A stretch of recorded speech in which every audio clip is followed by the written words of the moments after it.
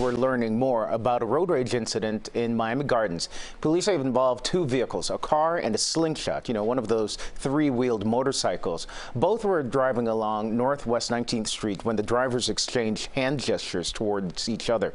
Investigators say the passenger of the Slingshot pulled out a gun and fired at that vehicle. One of the bullets hit the car, causing the driver to crash.